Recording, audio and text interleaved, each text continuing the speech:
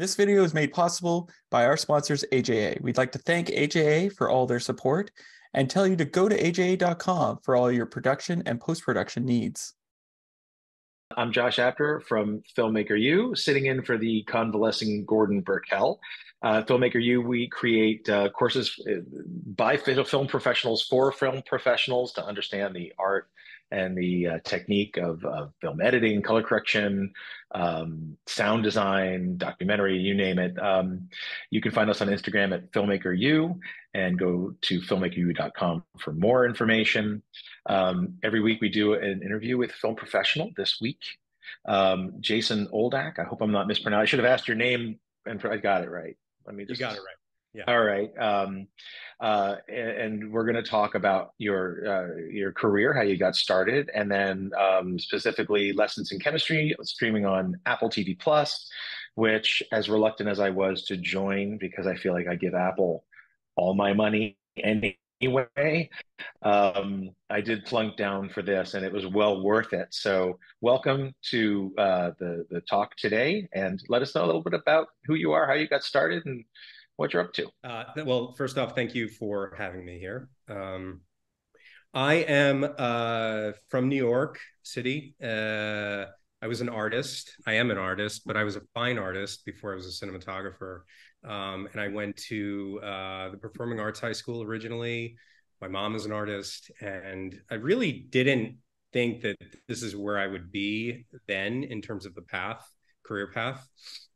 I got into a school called Cooper Union in New York, which is an art school, but it is the type of art school that doesn't require you to have a major. So they want you as an artist to explore all kinds of different art and see what interests you. And then as you get closer to the end of your 4 years to kind of, have a focus, have a thesis, et cetera.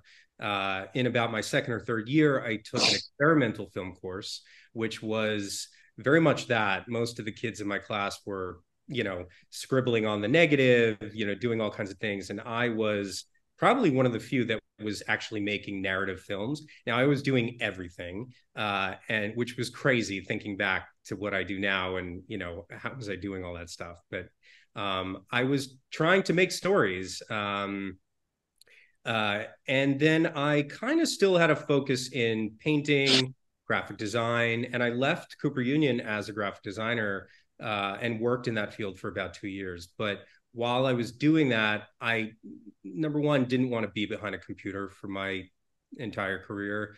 And I was continually interested in film, but I just didn't know what I wanted to do. There's a museum in New York called the Museum of Moving Image. And sure. In 2005 or 6, there was a master seminar with a bunch of really famous cinematographers. Gordon Willis was there, Conrad Hall, a couple other guys. And I went not really knowing, I just went just to kind of listen to these guys. And as they all started to speak about their careers and what they did leading up to their careers, they talked about how they were painters and photographers. And I thought to myself, well, that's what I do right now.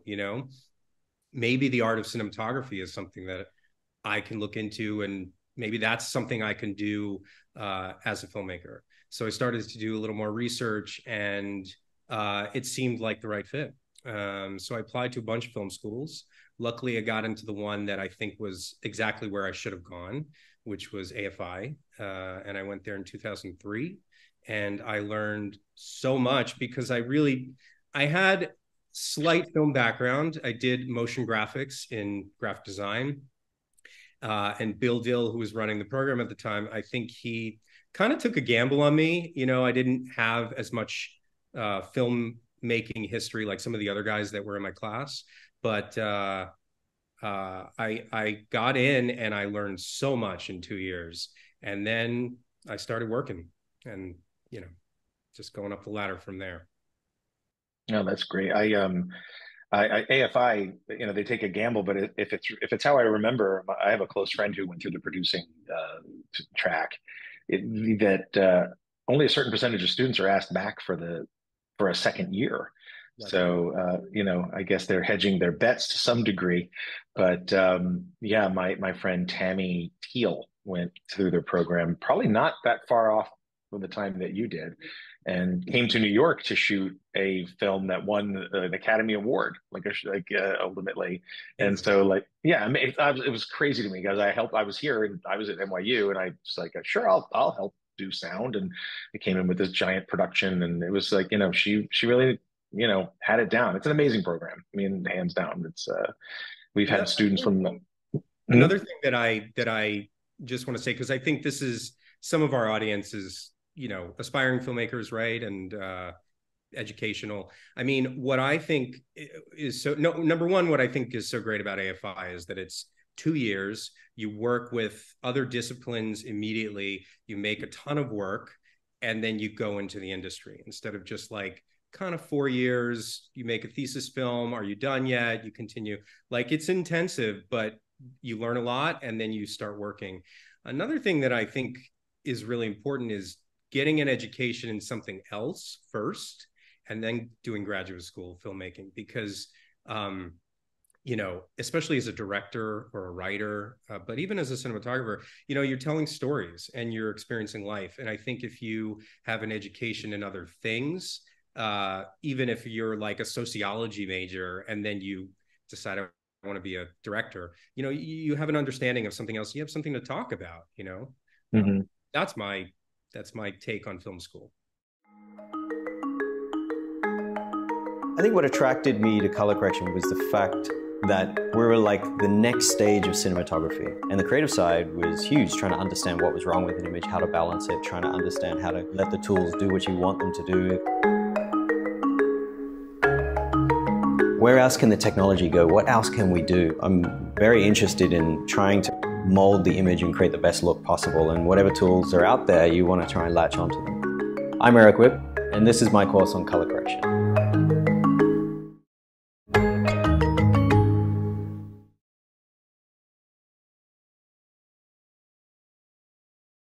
Yeah, I mean, Manhattan Edit Workshop is part of the body behind Filmmaker U, and a lot of students in our film editing program come from a music background, and their sense of rhythm is different than someone who doesn't, or someone who's an actor who wants to get more behind the camera and create their own material.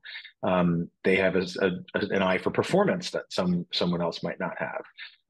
They're not completely outside the discipline of filmmaking, but they're not, someone who becomes an editor may have done a number of other things prior to that informs their experience as an editor, or in your case, a cinematographer too.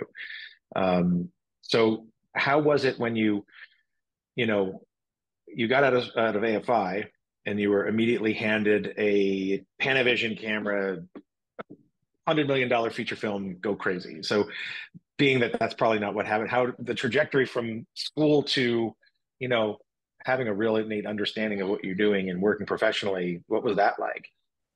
Well, first of all, right before I graduated, I went into, I'm sure he won't mind me saying this, I went into, Stephen Lighthill was the head of the department in second year at AFI, and I went into his office and we were talking about just, the future and whatnot. And I said, Stephen, so what's next? What do I do? And he kind of like shook his shoulders. Like, he's like, everyone has their own path. Everyone has their own story. Whatever I did, everyone's going to find their own way. Bill would say, shoot everything and anything. I didn't shoot everything and anything. Maybe that was wrong. There were certain projects, especially when you're younger, that it's like, so I want to get involved in that. What I did do, which was different, I didn't, what some students had that I didn't have, they went to undergrad. So they had a connection to some directors immediately after they left school. I had director friends in AFI, but they were just getting started like I was. So I worked in a lot of different things. I mean, I worked as an electrician for a few years. Always trying to operate. I feel like a camera operator, if you want to be a DP and you can't immediately be a DP, try and be a camera operator as best you can, because you are right next to the cinematographer and you are watching what they're doing right and wrong and learning. and you hear the discussions with the director and the DP. Sometimes the director talks to you. It's a very educational position, I think, on set if you want to become that. And I did that a lot, thankfully, to a lot of my friends that, I had worked with at AFI who were getting jobs, and they were like, hey, do you want to come operate on this? And so I was getting experience in doing that. And then whenever I could, I would shoot, small projects. I did a couple of features. I did one soon after school with somebody from AFI, but, it's kind of didn't go to the places we wanted it to. But I would say that my break, if you want to call it that, was my friend John Gulasarian. He had some success in his career early on, and he was hired on a show called Casual, which was on Hulu. Helen Estabrook, Jason Reitman, Xander Lehman, they were all behind it. And he brought me in immediately as his camera operator. And I worked on that show for 2 seasons. And then in the 3rd season, he needed to leave. And he expressed to the producers, I think you should hire Jason to shoot it. And I thank every one of them because they took a gamble on me. I was doing like B unit, second unit stuff for them, but they didn't truly know what I was going to do as a cinematographer. And I think I kicked ass. So I did the next 2 seasons, and then the show ended. Right. But that was kind of the beginning of sort of my foray into a lot of this other television that I have on my resume. And I'm really thankful that show. I'm very proud of that show to this day. I think it's a great show if you haven't seen it. But yeah, that's where it kind of started. I think like as you're working through these smaller projects, that was the big leap for me. And it's sort of like, you can't call it a lucky break because you're creating your own luck. You're putting yourself in a position, you're taking advantage of a situation to get close to an opportunity. When an opportunity presents itself and someone gives you a chance, you grab it. And, I think it's a sort of, people say like, it's part luck, it's part skill, it's a little combination of everything. But people who are ready for luck often get the lucky break that they're, you sort of create your own. You have to be in a little bit of, you have to be in the right place at the right time. But I think you just have to have perseverance. You have to connect with people, and, if you get that opportunity, your talent will show through, I think. I mean, yours certainly has, but I'm sure there are plenty of people who, they jump in and do a big old belly flop into the pool, and it's, but it can also be a learning experience that isn't career ending. It's just, I know what not to do, and you're given other opportunities. And, that's, I think any experience can be a learning experience if you look at it the right way. Totally, Josh. I mean, there are projects on my resume where if I was to talk about them, maybe like, why did I do that? No, I know exactly why I did that, because I learned this, and this to not do that on this other job, I mean, and that goes for even stuff I did before filmmaking, I mean, everything kind of, if you're taking advantage of what you're doing, your rights and your wrongs, you're learning from your process, I think that, I eventually we'll talk about lessons in chemistry. I think that what I did on this show is a culmination of so much learning that I've done in the last 20 years, and I hope I can, continues to go for all these other projects. And yeah, no, it's great.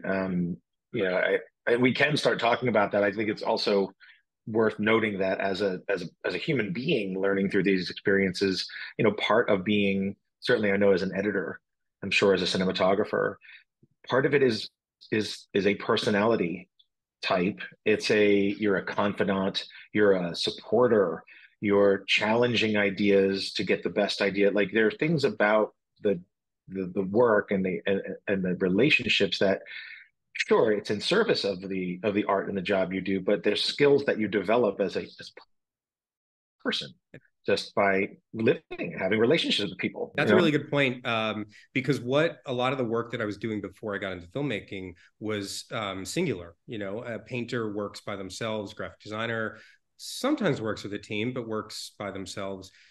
everything that I do now is with a team, is with collaboration, is with running a crew. And personality is very important in this industry. In terms of how you deal with producers, how you collaborate with directors, and then how you manage a team. You have to be able to talk about your vision, be open to idea. I mean, there's so much to it. But I think that I have managed that quite well. You can ask my crews, but I think I did ask. I have a whole list here. Never work with again. No, just but it is. I described it as you're like the ringleader of a circus in a way, because everyone out there, all the acts, right, all the different people bring skill to it. You just let them bring their strengths to their discipline, and you're keeping it organized, keeping the best work going, keeping the relationships. You kind of have to keep it humming.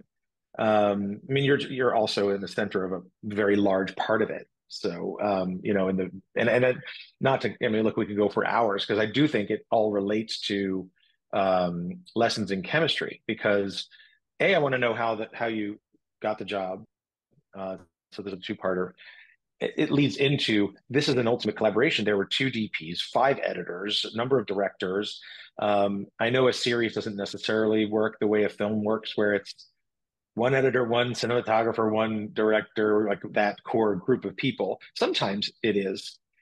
We've talked to people on prestige TV shows, if that's what you call it, who would say, I had one team the whole time, and I love that. And other people saying, the show is telling us what to do, and if you listen and if you're collaborating properly, you understand, and it's a shared vision. But first, how did you get this amazing job? So, I would say a handful of jobs I've had in the past. I knew somebody initially that was involved with the show, where I got in the room with an interview. My agent also gets me in the room on projects I don't know anybody on, but this one happened to have somebody who I had worked with on previous jobs. Now, I still had to get the job, but that was an opportunity where I was brought in to interview because of that. And she's one of the producers on the show. And I think that I showed a strong lookbook. I spoke about the project at the time when I interviewed. There were 2 episodes written. They've changed a bit since in terms of shooting, but the bones were there, and I had not read the book before going into the interview, and I actually didn't read the book until I finished the show, because I kind of, sometimes writers tend to change things to work better on screen, and I just decided, I have these 2 scripts, let's read this and do it like I would do any other interview, so I basically treated it like that. And I guess the interview went well. Now, at the time, I didn't know, I knew that there were going to be 2 DPs. At the time of the interview, I didn't know they had not hired another one. And I also didn't know if I was the first one or the second one. It turned out I was the second one. And Zach Galler, who I think was on your show, he and I didn't actually know each other. We knew a lot of people in common, but we didn't know each other initially. But as soon as we started talking, like as soon as we were connected, we were on the same page about everything. In fact, at some point, we even talked about some of the images from our lookbooks separately in our interviews, and we shared a lot of the same images. So that was kind of cool, Also, this show was the first show I had worked with another DP. All my other shows were either 30-minute shows where, for some reason, producers think one cinematographer can do that.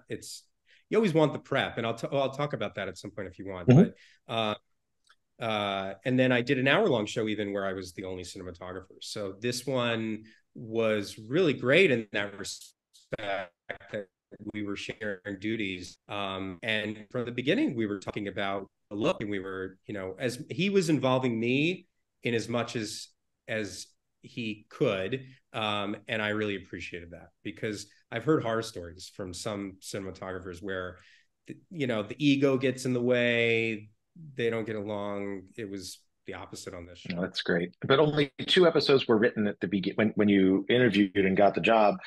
I'm assuming everything was laid out, at some point. You knew the contents of episodes 1 and 2 prior to shooting episodes 3 and 4. And did you shoot in sequence for the most part, or no? We shot episodes in sequence, but obviously within those episodes, Right. it's a puzzle piece of how you shoot it. But yeah, so Zach and team were shooting 1 and 2 while I was prepping 3 and 4.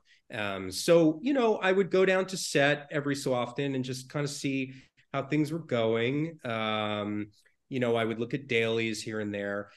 Going back to what I initially, maybe I didn't talk about while we were recording, but the beauty of this show is that almost each episode, each chapter is a chapter in Elizabeth Zott's life. And because of that, there felt like there was a lot of visual freedom to do certain things to separate from 1 to episode 3. I think as a cinematographer, it's important because even if you're the only cinematographer, you could work with 8 different directors. So you have to have a consistency. It has to feel like one show. And when you have multiple DPs, especially DPs that don't talk to each other, that's where it gets challenging, right? Mm-hmm. So I think there had to be a consistent through line for lessons. Right, there had to be a look, and there was a look that Zach and I talked about. But then within that episode, like for instance in episode 3, I'll say spoilers. Should we say spoilers? We can. If you haven't watched, you just can't spoil the finale for me since I haven't watched it. I'm not going to spoil the finale for you. No, but she deals with a major death, and then that creates a whole different tonality for episode 3 moving forward. Mm-hmm. So that was something that the directors and I discussed just as our own piece. It's a major place to step in, by the way. And having watched it, I just watched 4 episodes, in the past 2 days, and well, I'm very curious. I'll ask this, but the obviously the break from the end of episode 2 to the beginning of episode 3 is it's huge. I mean, it's a massive shift in the whole show. I frankly didn't know it was coming, but in retrospect, I probably should have, because there are some indications of what's going to happen, and some of the central themes of the show I think are revealed in the conversation the night before, which I think is actually really beautiful. But I wanted to know of the lookbooks that you had, because I think this does have a very sort of specific, I don't want to call it a period look. I think the period is established as much by the lighting, the composition, the art direction. It really is a very thoroughly done piece in that regard. But what were the things that you both had that were like mutual inspirations? You're like, oh yeah, that's the way I saw it too. Specifically, I remember images of Revolutionary Road, and there were some compositions that we both shared also from that movie, where she was like, and it kind of worked really well in episode 3, where she's like framed within a frame. There was a lot of that Deacon shot, that right? That Deacon shot. That just felt very appropriate for this show. I'm blanking on some of the others right now, but that was a specific one. There was a beautiful shot where the door, her friend leaves the service because she's so upset about the last interaction they had, and the door closes and you're seeing through the window of the I mean, there's things like that they don't just happen by accident, right? Like, these are thought out. And I think that maybe the mark of a piece of work like this that's engaging and engrossing is you're just watching, you're just enjoying yourself. You're not deconstructing everything and acknowledging the millions of decisions that are going on to make that the right shot and the right look, right, and the right moment. So kudos to you. I was trying to take notes, and of course, I look at my notes, and all my notes were like, grief. How do you shoot grief? Right? Like, that's let me talk on that for a second. So about 2 weeks before we were no, maybe not even 2 weeks before we were actually going to go in and shoot episode 3 and 4. I happened to lose somebody pretty close to me in my family, and had to fly back to New York for a weekend for the funeral. And it was so crazy because I was literally prepping with the directors, talking about the cemetery scene and the funeral. And now I'm actually at a funeral. I mean, it was literally art imitating life, you know, or that's the saying. And so I guess my mindset was even more in that world at the time. Not that it shifted it in any direction, but it just felt very like, wow, okay. Then I want to go back to what we talked about with prep, because for the first time I was able to sit with these directors. Bert and Bertie were the directors of 3 and 4. So it was 2 women, and we sat for 3 weeks and we went through every scene. We talked about the shots. You know, I'm a big proponent of homework, and you know, if you get on set and things change, then at least you had something in your back pocket. And that's what we had. We definitely, like, things shifted here and there, but for the most part, we always had a plan. And we looked at these locations. We looked at that church and we looked at that door and spoke about, like, you know, as we're dollying with her, what if, you know, the door closes and then we look through that window? Like, all of that stuff was planned out ahead of time. Is it common to have that much time to prep and discuss and collaborate prior to shooting? I think on an hour-long, 3 weeks is about enough. You know, sometimes they give directors 2 weeks. For this show, I think they gave them 3 weeks, which we used every minute of it. You know, there was a lot of locations to do. And, you know, the interesting thing, like you talked about how the story, like, he gets killed in episode 2, but then you come back to it at the beginning of episode 3 from the dog's perspective. So we actually had to show up when they were shooting that scene. We had to show up at the end of the day and do the scene where we push in on the dog and the dog runs up the street. So it was kind of like we were there at the same time. That, you know, team 1 left, team 2 comes in, right. Block 2 comes in. Which I thought was kind of cool because it was like a crossover into the next episode. I think it's an important continuity to have between teams also, because you're not watching the finished piece. So in terms of that sort of intense feeling that I get as an audience member can only be conveyed to you in so many, you know, in the script, or in, I guess, being there for part of what is being shot for the end of episode 2. And I was very surprised to see it pick up from the dog's perspective, which I think is really, it's kind of beautiful then to go and have the dog flash back to how they met and the moments after, bringing in the ball so that when she opens the box of stuff and it's like her love affair, like I don't know if that's the moment she forgives the dog or connects again with the dog, because she's obviously having problems. And her performance is something I want to talk about as well. But you had said, was there, I mean, obviously there's things about shooting a dog level, dog POV, right? Everything's down, you know, on the ground. So you're not, you know, that must have been a challenge. There's also, was there an Einstein Back to the Future reference that I'm not getting? Maybe if you tell me what it is. Yeah. No, there is. At some point, she needs to go to work at Hastings, but she has to leave the dog behind. So she builds this contraption, and it was sort of our like homage to Back to the Future and the Rube Goldberg, you know, sort of device thing. And the directors and I talked about these very macro shots that it's like this to this to this connects the food, and then the dog just sits there. I love that. By the way, I don't know how you must have not had food in there. My dog would never have sat there like that. This dog's just like, eh. The dog was great. I mean, the dog was a little over a year old, which is still kind of puppy years. In some respect, it's amazing that the dog was as trained and focused as he was. I mean, he had a great writing team, obviously. And we kind of, it was very important. I mean, the whole thing at the beginning was a good challenge, but it was a challenge because we had to basically create visuals to to play over voiceover for a dog.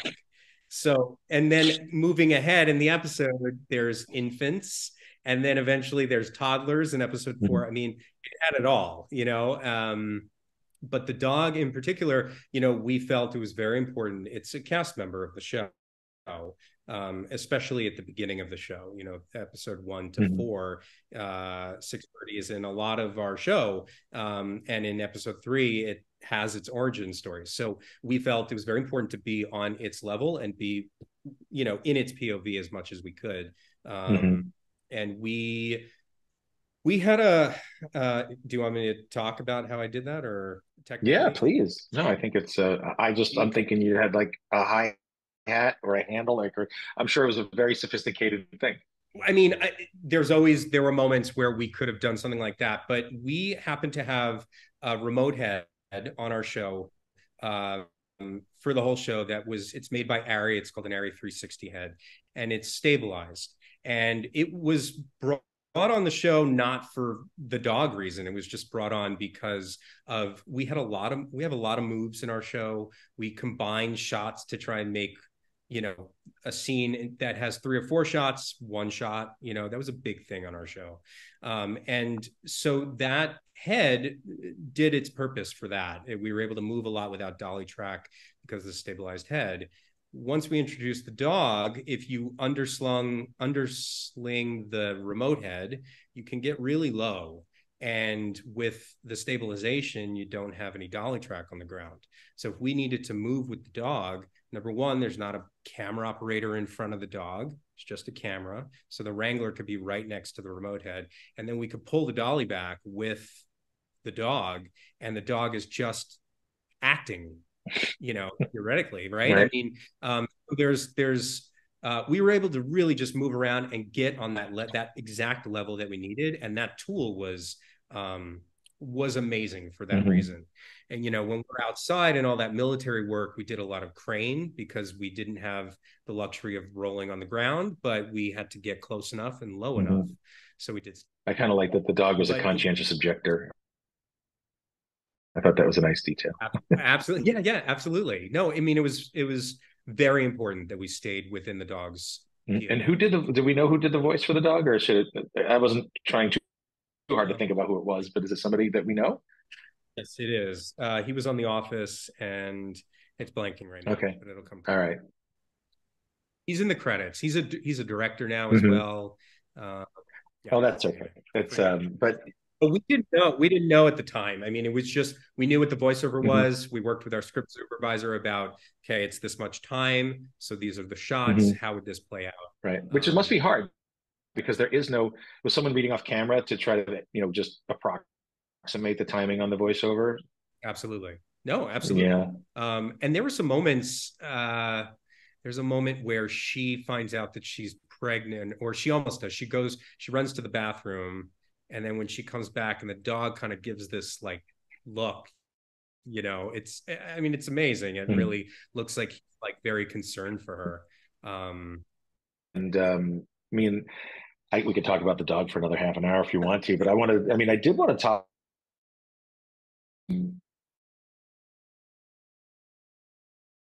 because this is cinematography. It is about this, but it's adjacent to it. Brie Larson's face, it's incredible to watch without really doing anything. Yeah. And then, there is a lot of movement in the camera for the show, but then there's, of course, in episode 3, there's a lot of stillness. This is what I was saying, like, how do you shoot grief? It's just, and you just watch, and you're bear witness to this thing, this heart, and she gives everything, right? What do you do? Is it, you're take it and watch and let it.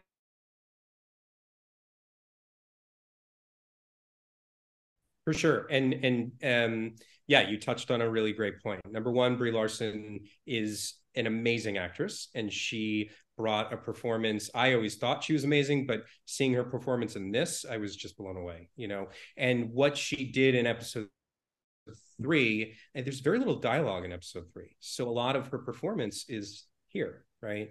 And it was a conscious decision. Number one, the lighting. The show overall has a more naturalistic tone. I would say a little darker than what you would normally see on television. But I felt that I tried my best to create that tonality on sets, even outside, to shape the sunlight or the overcast skies as best I could.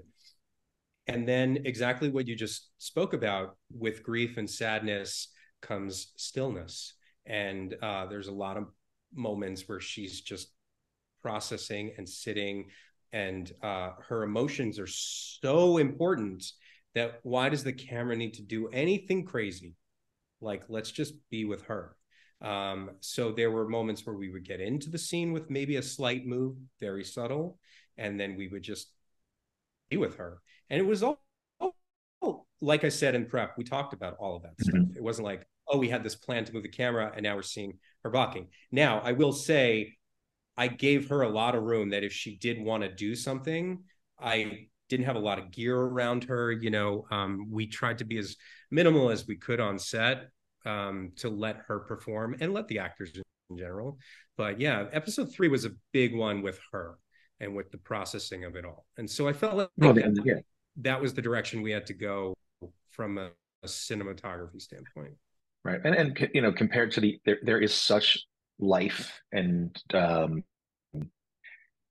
episode 2 is lighter than air in the sense they're falling in love and there's this energy, and he does his jazz dance for the first time, and they're, you know, teaching her how to swim, I think, in that one too. Is that, I watched them all very quickly. So, but like there's so much life. Yeah. And then the just like the construction of the whole episode 3 is that stillness, that absence of it, before it starts to, you know, begin again, which is again another thing. And I think in episode 4, it really travels such a great distance in terms of, you know, life is surprise, I think is one of the things they said, you know, that sort of foreshadowing conversation. But her pregnancy, the different directions her life and her career are going to go, you see the gears start to spin and mesh and work again, and things start to kind of like, you know, it takes air. And I'm sure this is all designed, but like, what were your conversations about? Like, when in episode 3 do we indicate that or release some of that energy, and then and then into episode 4, which is, you know, it jumps a number of times, 7 years into the future. I'm assuming it stays there, but I don't actually know because I haven't watched episode 5 yet. But it starts to really take on this new momentum. The first thing I want to touch on is going back to grief, and the very first, after the dog runs away, we've created this sort of montage of time. And to me, a long time ago, I lost my father, and I got the phone call, and it was as if the world slowed down and almost stopped. And our mindset was that when she gets the news at the very beginning, it's not in the edit, and it makes sense, it's not in the edit, but we actually had the dog, like, she goes to the door as if Calvin has just come home from his run. She opens the door and she just sees the dog. And then from there, she falls back into a chair. And then all of a sudden there are 2 policemen that appear. And then she does everything else that you see in that episode. She walks into a transitionary thing where she goes into a funeral mausoleum. And then it takes you to where she's looking at the piece of paper. And so the directors and I really collaborated on how to have those transitions work with sound, with this slowness, with this, like, where am I? What just happened to my world? And that was a big thing, because then from there, we really do go into a lot more still compositions. But it was like taking what you just said from episode 2, where everything seems so lively and in love, and then slowing that record player down, you know, and now we're still. And so then to what you just asked, I think probably towards the end of the episode, where the dog gives her the ball, or where she talks to Harriet, is where things start to, she finds like okay, I can do this. You know, like I'm pregnant. I have to move forward. I have to deal with my life and everything that I have to do. You know what I mean?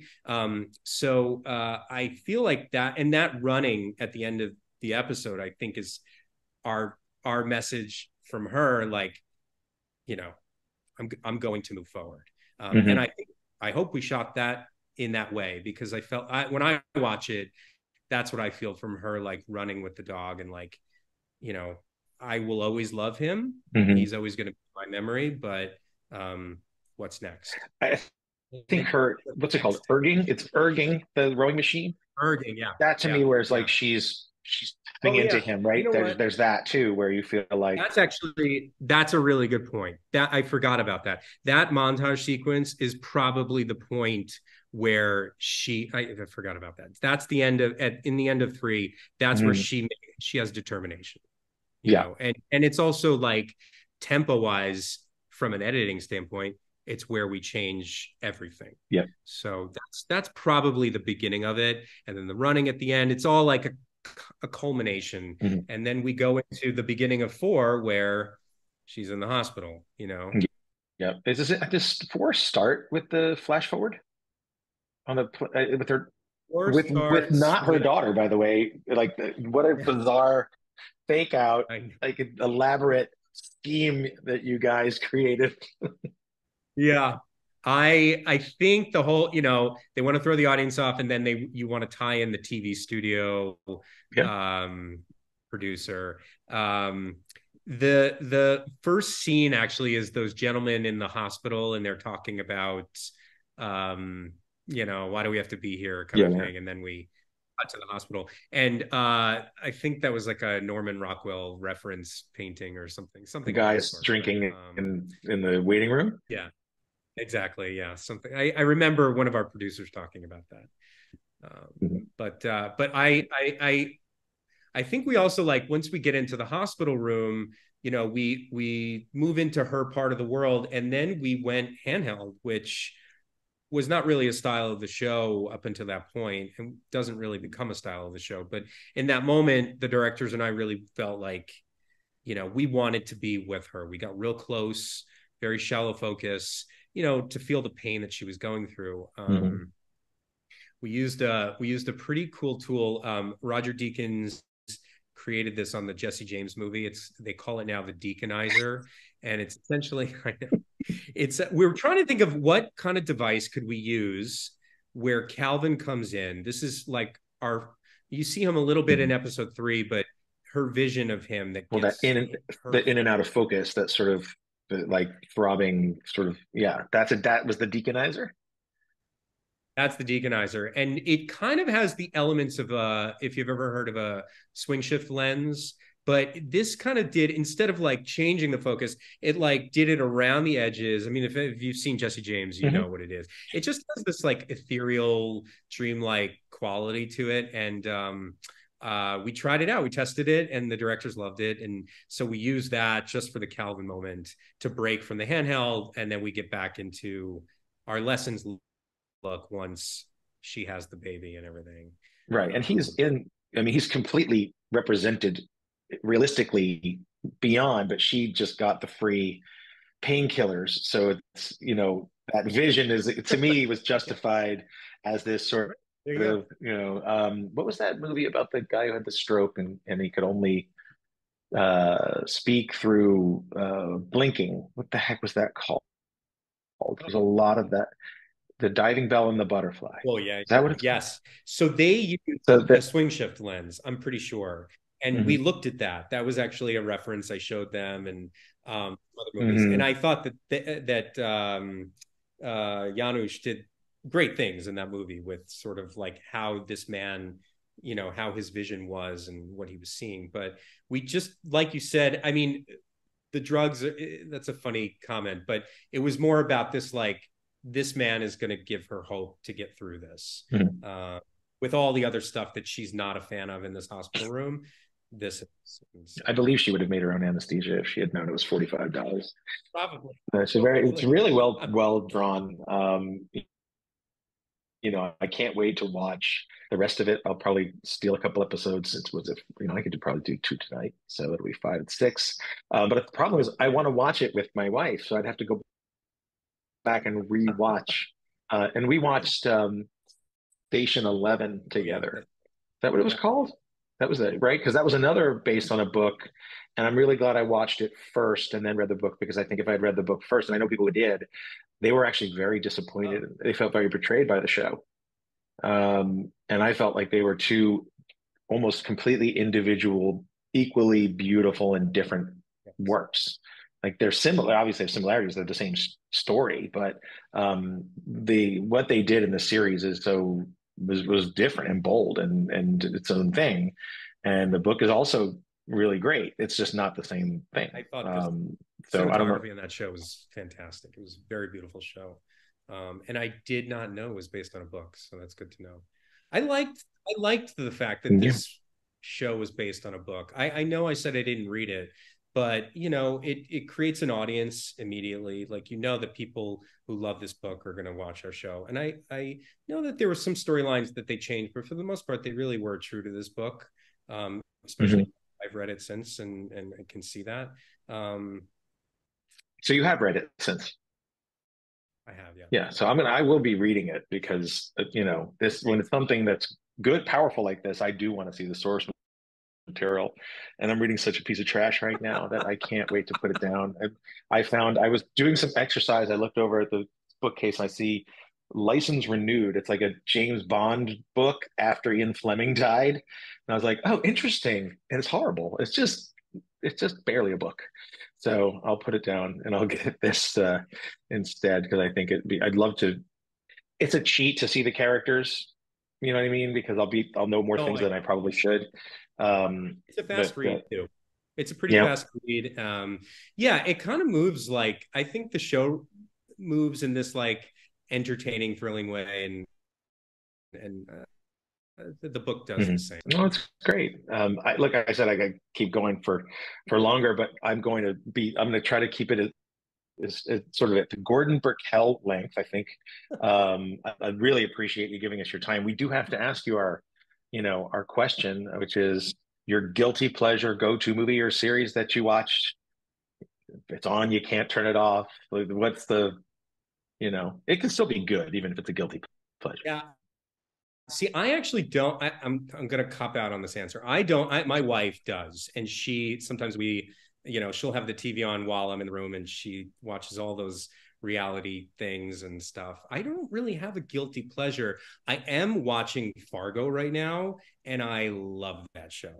And I've watched every season. And to me, like, where hopefully we did this with Lessons also, but where television has gone in terms of like what some of these episodes look like and feel like in terms of a movie. I mean, I look at our show and I'm like, man, I'm very proud of it. And I really do feel like there's elements that feel like a movie in it. And I look at Fargo the same way. I'm just blown away at photography and everything involved. Well, awesome. There are things that I like about Revolutionary Road, but I actually like this show. I feel more drawn into this show than that film. I know it was just one of many influences, but it's the casting. Obviously, you can't that's just like a chemical reaction you can only try so hard to create, and it's so powerful here. It's just everyone's amazing. I'll say this about lookbooks, like, because it's so hard. You're so early in the process with a lookbook, so you choose images to try and get a job, right? And hopefully you're on the same page with the producers, number one.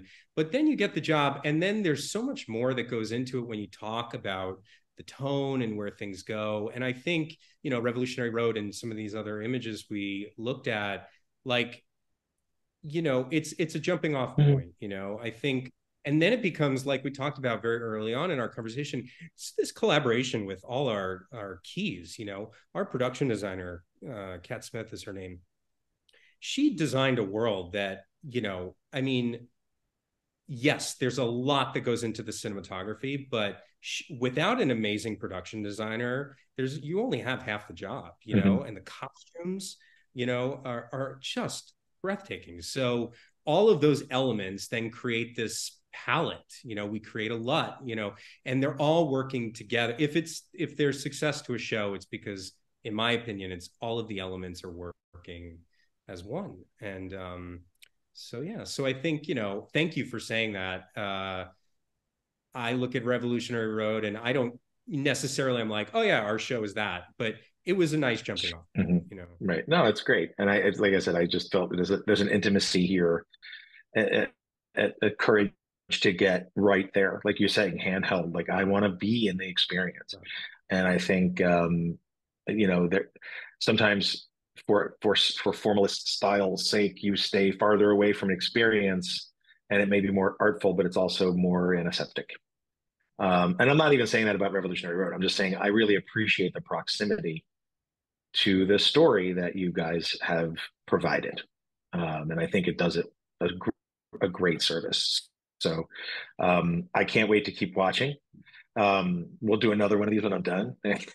Yes, I think we have to. We're a two-parter. And say, Jason, I thought this, and this of the last 4 episodes. I can't wait to watch them, but I will. You know what? Well, if you want to, I'll leave the option open. But maybe I'll just get a message to you like, "Wow, amazing choice," or "Wow, what a horrible ending! You blew it. You didn't stick the landing." No, I'm sure you guys did great. But I'll sign off for now, saying that you can check out FilmmakerU at filmmakeru.com. Follow us on Instagram. I guess it's at FilmmakerU. Is there anything else that you'd like to say? Any parting words before we stop for the day? I am just grateful that you guys are taking the time to talk to me. I am very proud of this show, and I hope that your audience takes a look at the show. I think a lot of us did. We put our all into it, so I hope it shows. It absolutely shows. So thank you guys for your dedication. I can't wait to see more work from you in the future. I'm sure it'll be equally impressive. So with that, Jason Oldak, I'm not mispronouncing your name. I'm Josh Apter. I've never mispronounced my own. We will see you all next time, and have a wonderful weekend. And thank you again so much for taking the time to talk to us. Josh. This video is made possible by our sponsors, AJA. We'd like to thank AJA for all their support and tell you to go to aja.com for all your production and post-production needs.